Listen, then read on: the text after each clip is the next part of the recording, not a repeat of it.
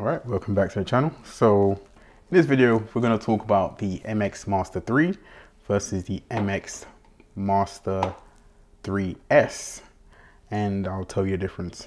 Okay, so what's interesting is I've seen the MX Master 3S advertised for quite a while, and I've seen the MX Master 3, and I've had the MX Master 3 for quite a while. I'm not sure how long, maybe 3-4 years or something like that. And to be honest, I thought these were the same. I didn't think there was any difference. I didn't see any point in updating. If you look at them, they look identical. Obviously, there's different color scheme, but they look basically the same. For some reason, I chose to buy the new MX Master 3S for Christmas.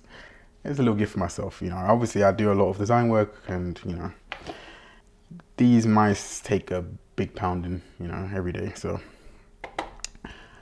I just kind of thought it's always going to be kind of worth it for me. It's been a few years as well. So actually, one reason I would say actually for upgrading was, if you look at this MX Master 3, so this one, the one I've had for quite a while, you see these kind of brown marks that really kind of, I don't want to say ruined, but kind of ruined the appearance.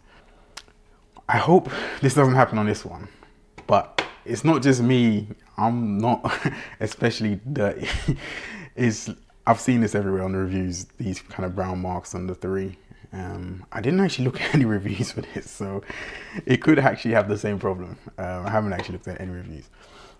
Now let's talk a little bit about the differences between these two. There aren't many, but there is one which I think is somewhat significant, kind of.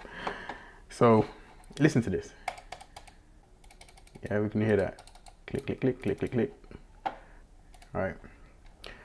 So this is the original MX 3, and then this is the 3S, and you can listen to this. Now, I'm not sure how well that's been picked up. I have a lav mic, but essentially, this is super clicky. And in a way, it's not a bad thing. It's feedback, so it's kind of good to know that your clicks are being registered. You can hear that it's being registered. But it's not just the audible quality of the clicks. The clicks on the 3S feel nicer. I don't know how to really explain. It just feels more, it feels more premium. The click here does feel a bit more cheap. It's not super easy to communicate this, I'll be honest. And it's definitely not a reason to upgrade. But it is a difference. When it comes to the scroll wheel, there is a slight difference in smoothness from this versus this. Not much, but there's a slight difference. And obviously, the most obvious difference is the aesthetics, the looks. I definitely prefer this white one. I might be regretting it if it turns out to give all these brown marks that the 3 has got over the time. I might regret it, but for now, I definitely prefer this. It feels nice, and you know, when it comes to weight, it's the same. It's basically the same. I don't know if it's the same in terms of the numbers, but the feeling is basically the same. Now, obviously, the MX Master 3, it's all about the software. Now, don't get me wrong, the ergonomics are amazing, the buttons are amazing, etc., etc., etc. But actually, the software and the programmable buttons is where it's at. And I'll make another video showing how you can really make good use of it as a designer. So that video is definitely to come. If you're interested, drop something in the comments for me. But yeah, this is just an overview. Honestly, I think they're both great. You can't really go wrong. Just buy whichever one is in your budget.